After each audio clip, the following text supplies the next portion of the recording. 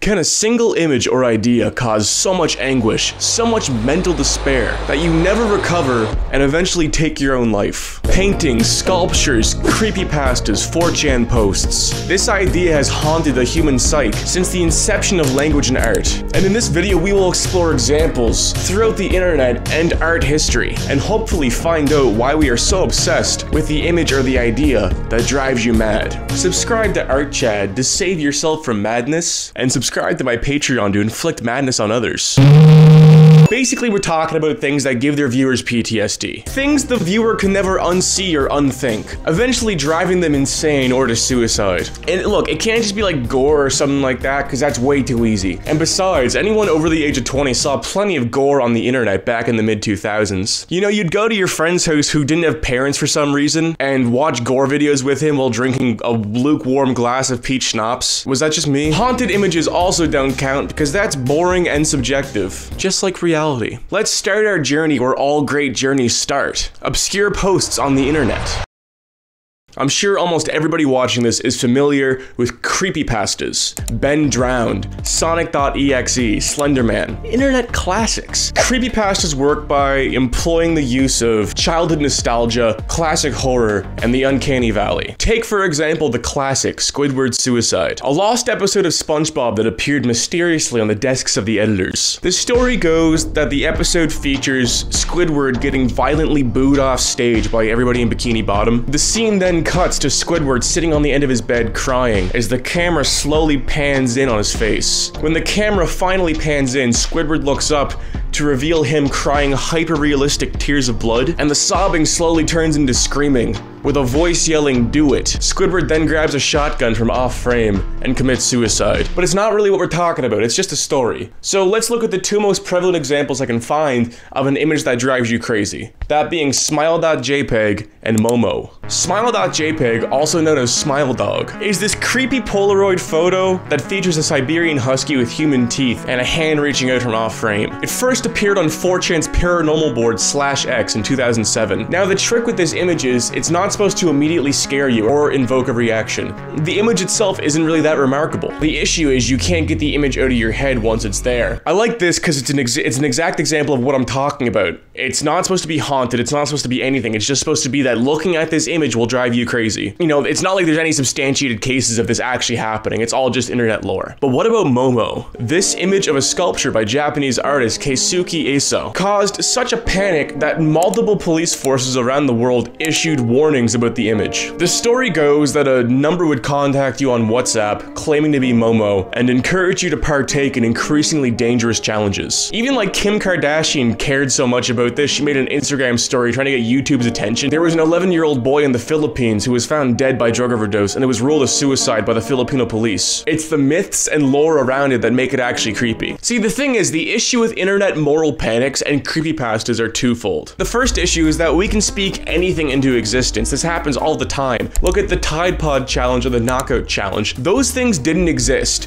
Cable TV news networks take a fake story and run with it because they're sensationalist and their boomer audience doesn't know any better. And next thing you know, every major news network is talking about the Tide Pod challenge, even though it never existed. And the second issue is that there's so much content on the internet that nothing is really surprising anymore. There's thousands of images in the vein of Smile Dog that are equally as creepy, if not more creepy. Like how up this one is. I looked at this for like 20 seconds when I saw it. This is terrifying. You're telling me this won't make me kill myself? Look at her. She's f***ed. We know the patterns or imagery that make something scary or uncanny. You know, maybe if a medieval peasant saw a Smile Dog, it would f them up. But what if you could distill these images down to a single idea? Rather than something that is disturbing because of its context or the lore surrounding it, it's just objectively disturbing. A thought you can't unthink. That is the goal of the Despair Code. Originally appearing on 4chan in the paranormal board, the Despair Code was in the bottom tier of a conspiracy theory iceberg chart. Some believe that it is literally a noise that drives you insane. I even found an archived 4chan thread of a user who claims to have discovered the noise by producing music and layering sounds over each other endlessly. Here's a little taste of what he came up with.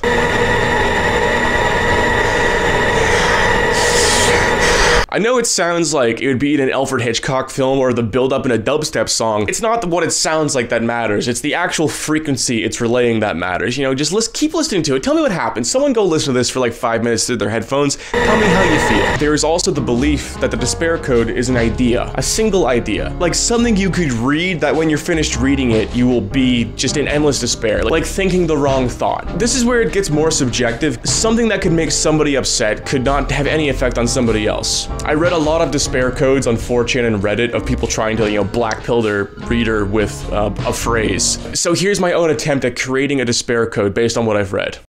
You didn't exercise your free will by clicking on this video. Every moment in your entire life led you up to this very second where you're watching me on youtube.com. Not just every moment in your life, every moment that has ever happened has led you to watching this video. If we turn back time to the Big Bang and let the universe play out again without changing anything, you would still be back at this exact moment watching me. If we restarted time 1,000 times, you would still end up back at this moment 1,000 times. If we created an AI that could analyze the correlation between every moment in history, it could predict to the exact nanosecond that you clicked on this YouTube video. Following this logic, you have no agency over your own future. Where you will be 20 years from now is as set in stone as where you were 20 years ago. Everything will happen the way it is going to happen. Every decision you feel like you make is just a continuation of a process that started with the Big Bang. In this sense, you are like a character in a book. No matter how many times you read the book, the character has the same behavior, the same lines, and the same ending.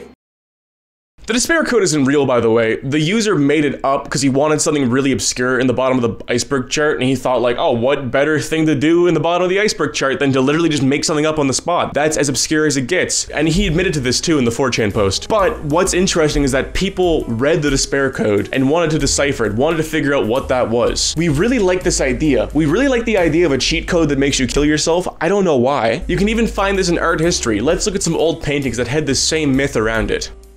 Man proposes, God disposes. This is the name of this painting that sits in the exam hall at Royal Holloway University in London. The painting is ceremonially covered up during exams, as a legend persists that gazing upon the painting during an exam will cause you to fail. However, this curse escalated in the 1960s, when a student took his own life after gazing upon the painting. And as his final words, hastily scribbled across the top of his exam paper, he wrote, "The polar bears made me do it." Sadly for me and my case and the thesis of this video, there's no evidence that this happened at all. It's just, you know, fun university folklore. Okay. But what about Ivan the Terrible and his son? A painting painted by Ilya Repin between 1883 and 1885. Now, this painting was vandalized in 1913 by Abraham Bolichov, a self-proclaimed iconoclast. I got a whole video where I talk about that. Go to this video and go to the Byzantine section. I give you a full breakdown of iconoclasm. And after learning about the painting's vandalism, the curator of the gallery threw himself under a train because he was so sad about it. Now, this is a painting that caused his suicide, but not in the way I wanted it to. Why couldn't he have just looked at the painting and go, oh God, and shoot himself? Look at this newspaper clipping of the painting all slashed up. Is that not f***ing terrifying? This image is scary. Look at the girl, spooky girl from before. Newspaper clipping. Now that the despair code sound is playing, look at these, now take this all in. I'm gonna let it play for like 10 seconds and just look at it.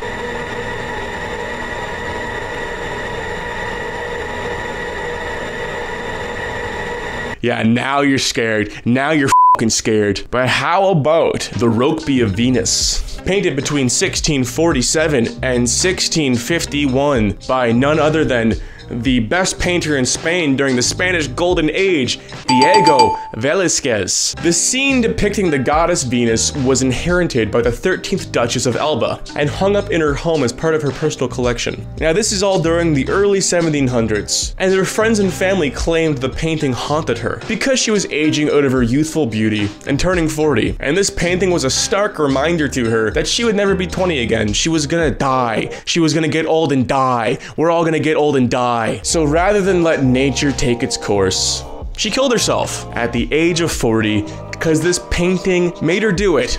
This painting made her kill herself. Just kidding, it didn't make her kill herself. That was a tale. She actually died of tuberculosis. But it'd be really interesting for me, for my case for this video, if she killed herself from looking at this painting. Wouldn't that be interesting? Oh, okay. Look, I gotta be real with you. I wrote down the video title, Art That Makes You Kill Yourself. And I thought, what a great title for a YouTube video. I could make a whole video just to justify that title. There's despair codes, there's creepypastas, there's old paintings, there's ancient sculptures of suicide, there's tons of suicide in art. There is not a single case in my way too much research that I could find of art that makes you kill yourself. What I did find is that this is a trope that appears again and again throughout history. It's a myth that goes back to the ancient Greeks of gazing upon something and never being the same again once you gaze upon it. And here I am making this video, myself interested in this concept. So why are humans so interested in that idea? It's exhilarating to think that you could control someone's fate by simply showing them an image or showing them an idea. Or perhaps it's us parsing with the fact that we're just a system.